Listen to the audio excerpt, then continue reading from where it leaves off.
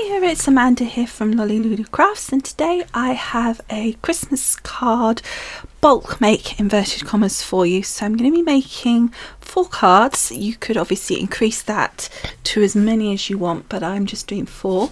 This is, unlike last week, which was one that I pre-recorded from last year, this is one that I've done currently, which did mean coincidentally that it ended up being a Stampin' Up one as well. It wasn't something I realised or twigged at the time, but I thought I would share it with you anyway. So I hope you enjoy, and let's get crafting. So we're starting out with our card bases. We've got here 4 6x6 white card bases. These are not Stampin' Up, these are just ones that I had made, and I have also had made to go with them a layer, a mat in the white that's a 1/4 inch smaller, so 5 3/4 by 5 3/4. But of course it's simple enough to make your own 6x6 cards by cutting a 12 by 12 piece in half, or just if you have some already done. So that's the cards all scored and folded. So now we're going to be working on those 5 3/4 mats.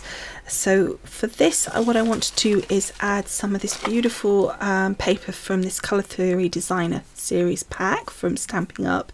In there's several different designs, and I want 2 of the Dapper Denim ombre and 2 of the Berry Burst ombre. And then I'm just going to use some tape pen, and I'm just going to stick that down onto the front of each card before moving on. And I'm just putting it in the top corner there, so I've only got 2 sides to cut away.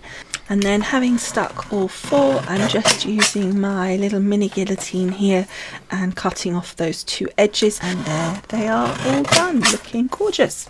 So now we're going to be working on our card bases. So we're taking some more pattern paper, and I'm cutting that down to 5 3/4 by 5 3/4. So next I cut a piece of card in the just plain cardstock in the Dapper Denim and the Berry, and I popped that onto the inside of our card just to add a little bit of interest and just to bring that colour to the inside, and also to balance the weight, because we're obviously putting layers on the front. So then what happens is the front becomes much heavier than the back, and it just sort of makes it feel sort of thin even if it isn't. So now all I'm doing is just sticking down that patterned piece that we cut out onto the front of that card. So now I've got the cards done with the fronts all stuck on and the insides all done. So now we're moving on to the stamping, and I'm starting out with the Night in Bethlehem set, and I'm going to be stamping using the Stampin' Up black ink, because as you can see, what I've used by using this ombre card is created almost like a sky background, where it's sort of paler at the bottom where the sun is kind of going down, and sort of darker at the top, so it's giving that kind of night sky look. And I thought it would be nice to have it in the blue, but also in the lovely berry colour, because you could have a lovely sort of red berry sunsetty look. So I thought it would just kind of slight stretch with the berry, but I still felt it would work well. So what you want to do is, if you've got a stamp platform in particular, this will work really well, but even if you haven't, you want to stamp each element across all 4 pieces at one time. So here I've got a row of houses, so I'm going to stamp all of those houses across all 4. Now they're, as you can see, slightly sketchy the way the black has gone down. I deliberately left it like that. I didn't want it to be stronger because it's kind of in the background, so I wanted it to be a slightly sketchier, paler look.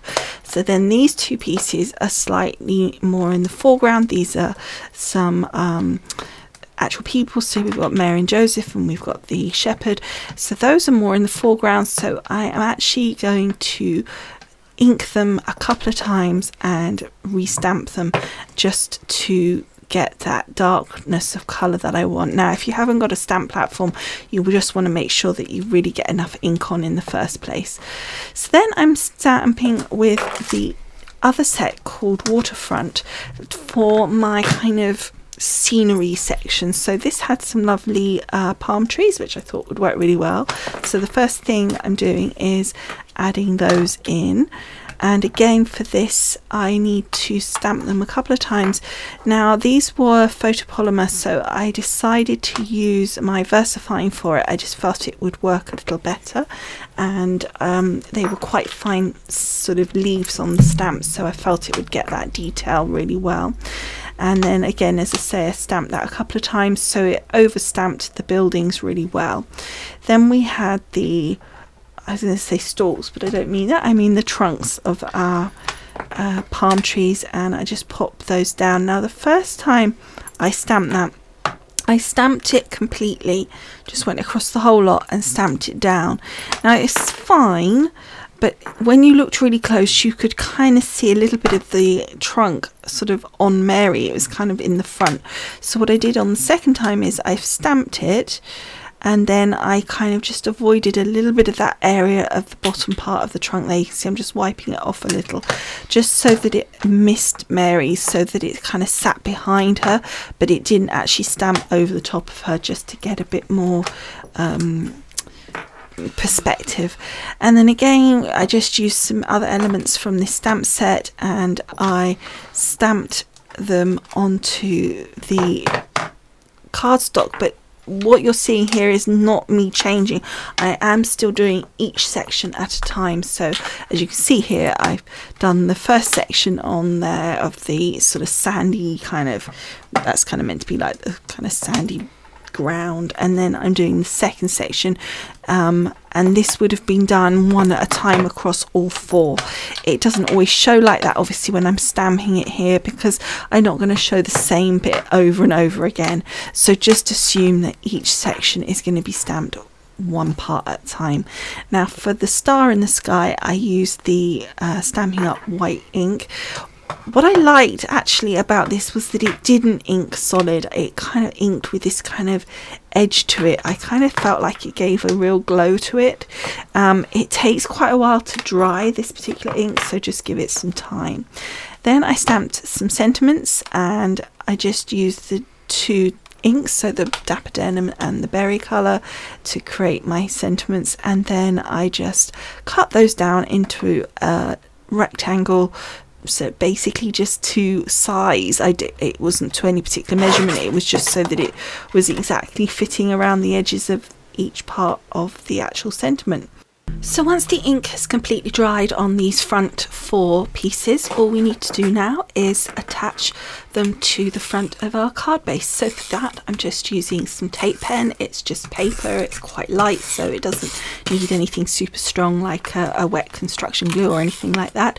What I do tend to do is actually glue all four ready to go, because I just personally find it easy and quick just to put the adhesive on the back of all four and then just quickly plonk them down in position.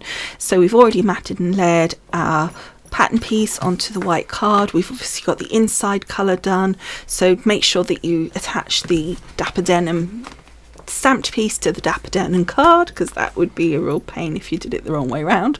And then the next thing that we want to do once we've attached all our fronts is to attach our sentiments. So again, making sure that the right colour goes to the right card.